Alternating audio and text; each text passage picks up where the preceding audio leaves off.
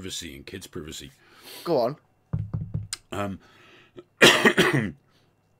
My phone's just woke up to tell me about YouTube privacy. Thank you, Google. I'm sure I'm supposed to say, okay, Google, stop it. Shh. Wall Street Journal, I think, broke this a while ago, but it kind of went away, and I'm amazed that it went away. Have you heard of Project Nightingale? Oh, yes.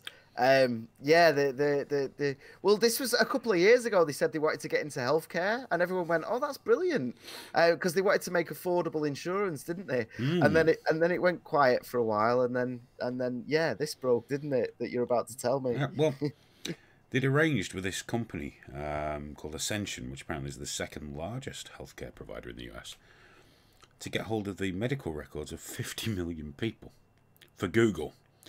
Honest, it's just for insurance. Google, fuck off, stop waking up. It's just for insurance. Google said, I don't know, maybe I can help you with something else, smiley face. Now, apparently, creepy, not creepy, maybe. It gets creepier, though, when you find out that none of the patients or doctors were asked.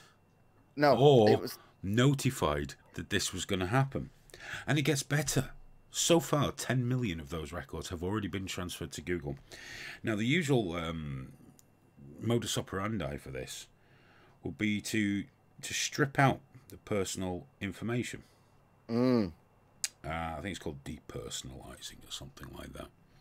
Strip it out so that you can't be recognized. Hasn't happened.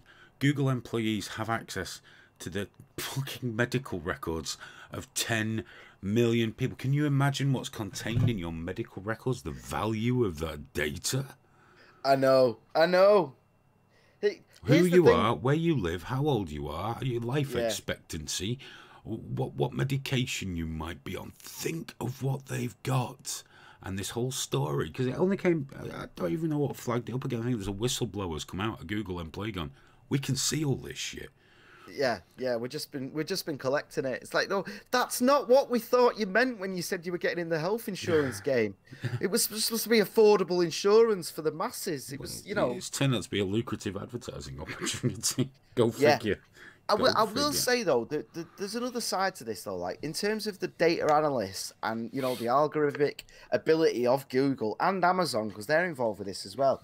Like they could, there's a potential future where they could very, very efficiently be able to detect issues in you. If your eating changes, your sleeping changes, like you could literally get a thing off Google saying, mate, I think there's something seriously wrong with you here. Looking at your family history, you might have arse cancer. There's a good chance you got. Get down there now and check it out. So there is actually a potential there for, because they can already tell when women are pregnant before women know. There's more potential for them to sell you shit. But yeah, well, of course, but that's the thing. But it's the fact that this hasn't been done in any way, in any consensual manner whatsoever. No, just took it.